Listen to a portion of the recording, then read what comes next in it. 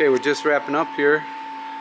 We're at Mark Wahlberg Chevrolet and we're in Columbus, Ohio, and this is how it turned out. They had these old panels and we took all their tags off of them. We repainted them and repurposed them and they looked as good as new. This shows you their shelves. This is a numerical tool system. We hung all their tools up in a numerical tool sequence. So you just come in here like a big book and look for the number you're looking for. There's a spot to hang the guy's dog tag up when he comes in here to get a tool.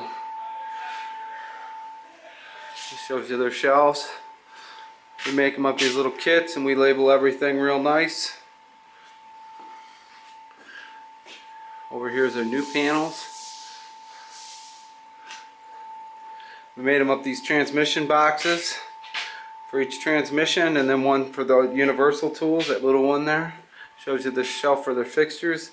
This is the T.O.S. rack system over here, and this is all the recommended double tools in this rack system. And we also hung up their dog tags and we put the guys' names to them.